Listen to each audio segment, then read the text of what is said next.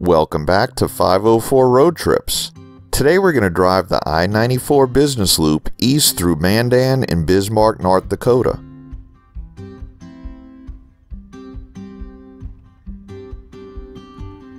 One of the first things we want to point out is this guide sign on the side of the loop. Notice that the interstate shield is red and blue, as if we were on the main line of the interstate. This is one of the many oddities we've noticed throughout North Dakota, although most of it wasn't captured well on camera. We'll see another more glaring error towards the end of today's video. Also note Red Tomahawk's profile on the North Dakota highway sign. We saw more of these on this trip than we did the new state-shaped shield, so obviously they're not in any rush to replace the older signs.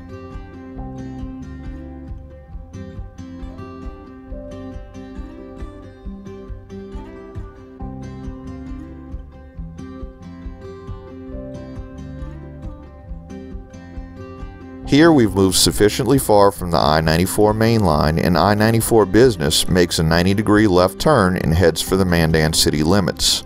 A sign to the right indicates that this is a North Dakota scenic byway. We're running the video at double speed until we get into town.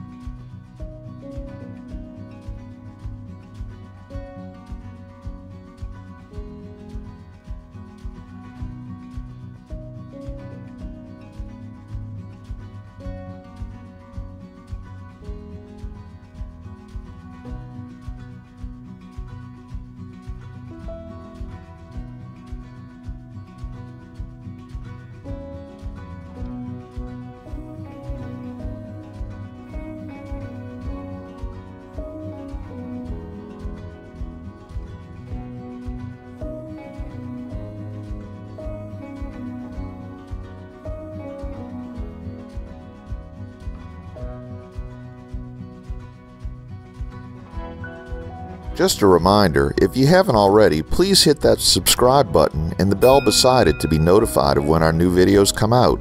And hit the like button if you enjoy our videos.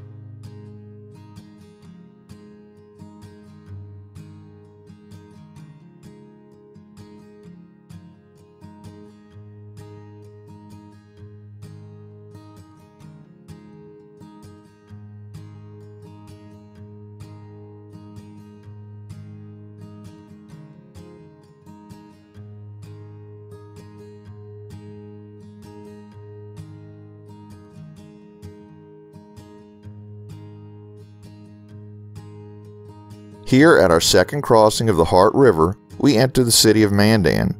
Mandan was founded in 1879 on the western bank of the upper Missouri River. The city is named after the historic indigenous Mandan tribe of the area. As of 2018, Mandan had a population of 22,519. As part of the Bismarck-Mandan Metropolitan Statistical Area, the area has been reportedly ranked in the top 5 on both the Forbes list of best small places for business and careers and the Milken Institute's best small cities list. In 2013, Mandan was selected a finalist in Rand McNally's Most Patriotic City competition. The Mandan Business District is about 3/4 of a mile long and only about 2 blocks wide and is mostly on our left. Beyond the business district is suburbia all the way to I-94. On our right is a BNSF rail yard. I-94 business is called Main Street through town. On the right is the former Northern Pacific Freight House, built in 1910.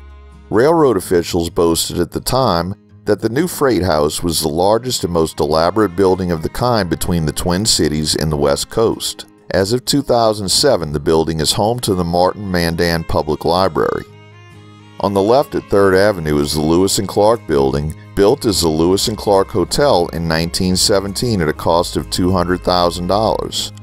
Directly across the street on the right is the former Northern Pacific Mandan passenger train station.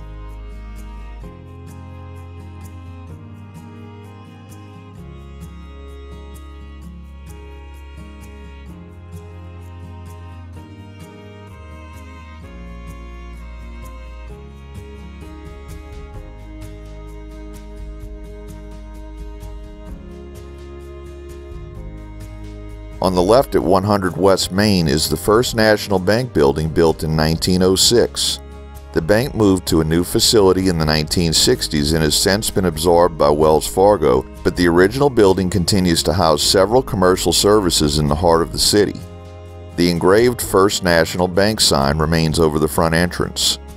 At Collins Avenue, West Main Street becomes East Main Street, and North Dakota Highway 1806 joins us for a few blocks. State Highways 1806 and 1804, which we'll see later in this video, were named to reflect the years of Lewis and Clark's travels through the area. Sections of the highway are known as part of the Lewis and Clark Trail.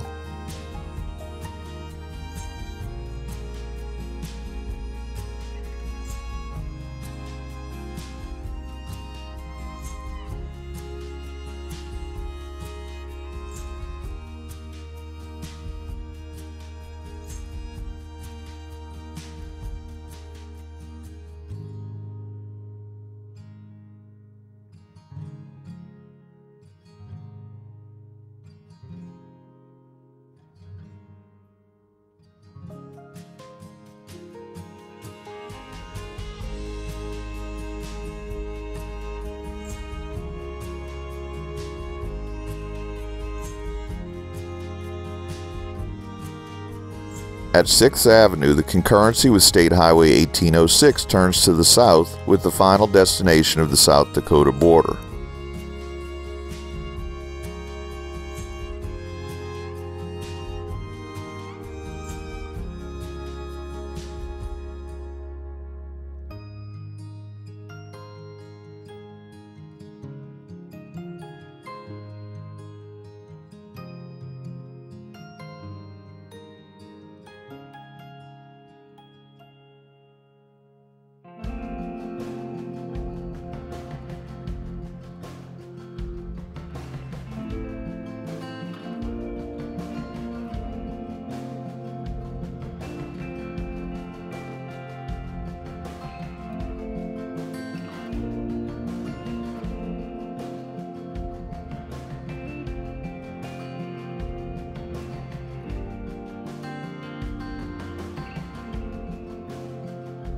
Here we turn right onto Memorial Highway and pass under the railroad tracks and head for Bismarck.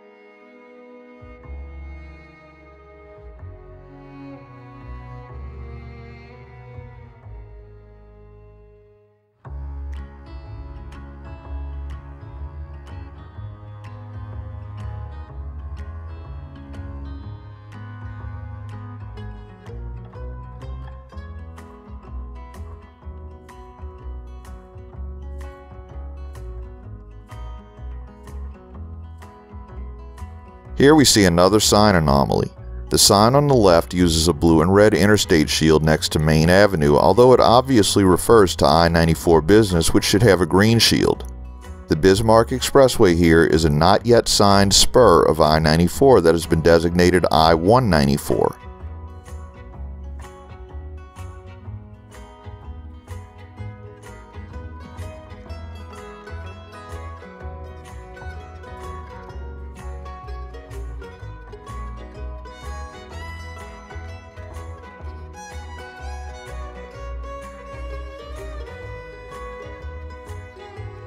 We cross the Missouri River here on the Liberty Memorial Bridge.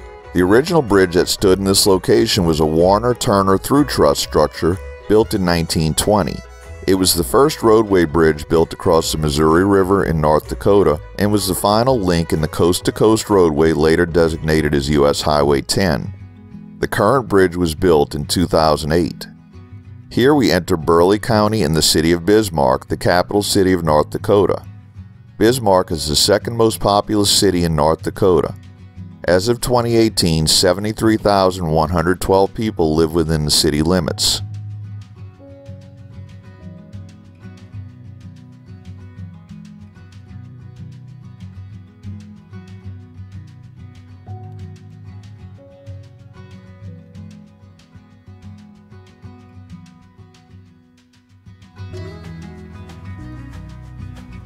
Here, Memorial Highway turns off to the right and the business loop becomes Main Avenue through town.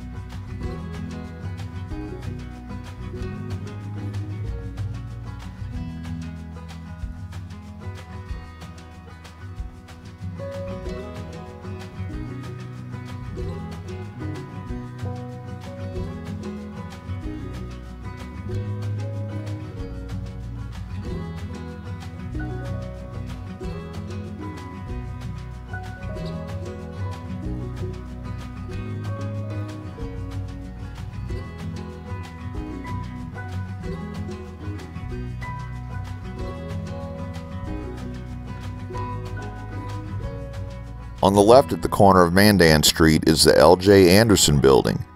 The International Harvester Company constructed the building in 1911 as its local warehouse. It was later occupied by the Conrad Publishing Company from 1954 to 1968. It then became the Anderson Building and now houses the Bismarck Antiques Mall, among other businesses.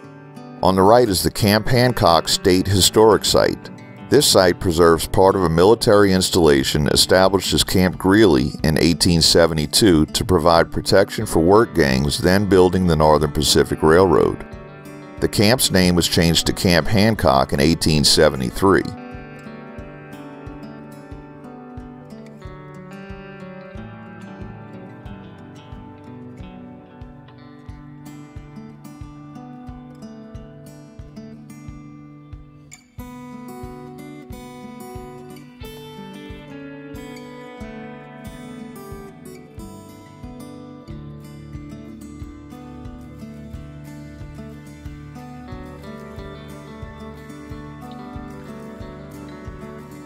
On the left at the corner of 5th Street is a historic hotel, which opened on New Year's Day in 1911 as the Mackenzie Hotel. At the time it opened, the 10-story, 150-room hotel was the tallest structure in Bismarck and would retain this distinction until the new North Dakota State Capitol was completed in 1934. The hotel was renamed the Patterson Hotel in 1927. The hotel was home to the Nonpartisan League and well known for its continued construction that lasted over 20 years. The hotel was a major hotspot for politicians throughout the 1960s. The Pattersons ceased hotel operations sometime in the 1970s, and the rooms were converted into senior housing. The main lobby now houses the Peacock Alley American Bar and Grill. Here's another sign that doesn't seem to belong here. It directs the left 2 lanes to business I-94, although we're already on it. Also, use of the word business is redundant since the shield has the word business in the top of it. Just the shield would have been enough. Another sign coming up in about 2 blocks lacks the unnecessary word to.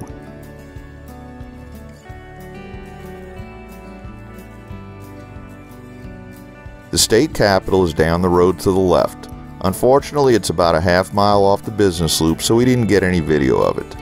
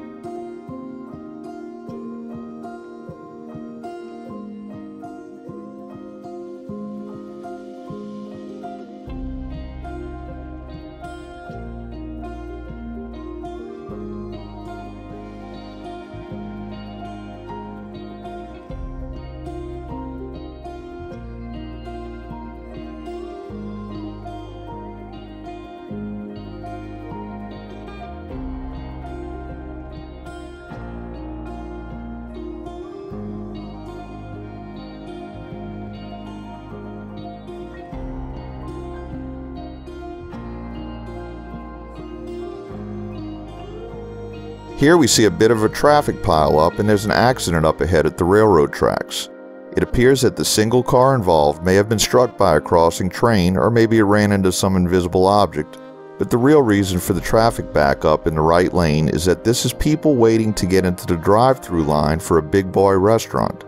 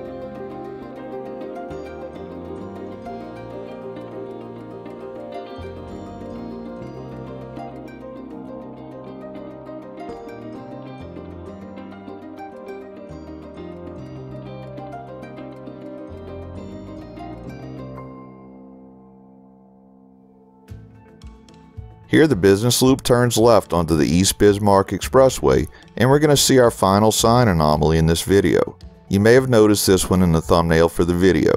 In this case, the green I-94 business loop shield has the letter I next to the 94 inside the shield. There is no way this is MUTCD compliant. Search for that on Facebook. There's a whole group dedicated to that sort of thing. For anyone who doesn't know, MUTCD stands for Manual on Uniform Traffic Control Devices and dictates the standards for signs and traffic control devices throughout the United States. In order for municipalities to receive federal highway aid funding for this sort of thing, they have to have a certain percentage of compliance or be moving towards compliance with the MUTCD. The idea is that anywhere you travel in the US, signage and traffic control devices will be the same, and it should eliminate confusion for drivers.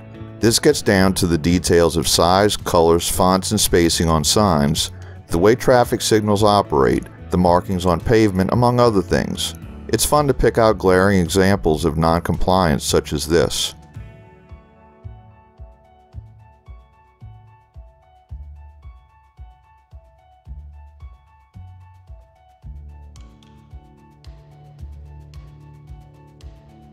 One final thing I want to point out, and this is not an error but more of a quirk found here in North Dakota. The mile markers on the I-94 business loops begin at 900 at the western end of the Medora business loop and go up as the business loops travel east. As each new loop starts, the numbering picks back up where it left off. I wasn't able to find out why they started at 900, but this explains the really high mile marker numbers on these roads.